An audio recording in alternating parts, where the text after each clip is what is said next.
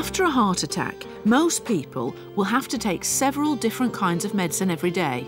They'll play a vital part in your recovery and in reducing the risk of having another heart attack in the future. While you're in hospital, the doctor or nurse will have explained what they were and why you were taking them, and this chapter recaps on this information. I think the key message is keep taking the tablets. The tablets are important, and these tablets only work as long as the chemicals are present in the system, so although it's a drag, and none of us are very good at remembering to take them, and I think subconsciously a lot of people would prefer not to be taking them, and it makes them feel differently about themselves, but these tablets are important. The amount of research showing that the tablets prevent a second heart attack and restore the quality of life is overwhelming. Take these 2 in the morning, after I've had breakfast, and these 3 in the evening, before I go to bed.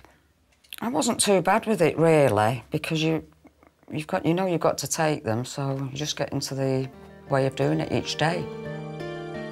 Taking aspirin once a day is a very effective way to reduce the risk of having another heart attack. A heart attack is caused by a clot blocking a narrowed artery, and aspirin works by making the platelets in your blood less sticky so that the clots don't form so easily. Beta blockers can reduce the complications people have after a heart attack and are especially effective in the first year. They slow down the heart rate and try to make the heart muscle work less hard. Research over the years has told us that supports and protects the heart. So the number of heartbeats per minute is less. Your heart rate might drop to 50 from 70.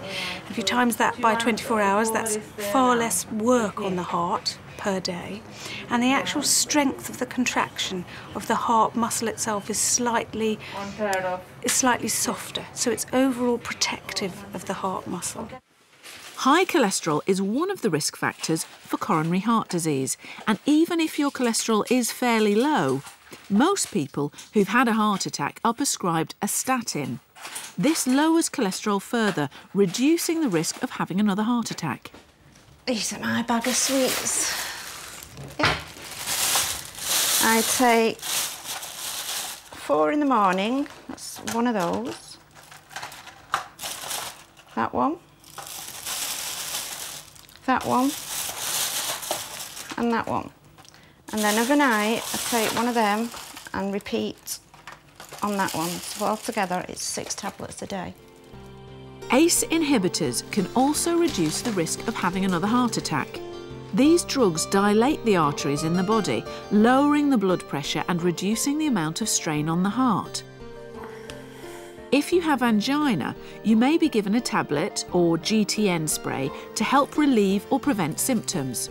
You should keep your GTN with you at all times and use it as your doctor has told you.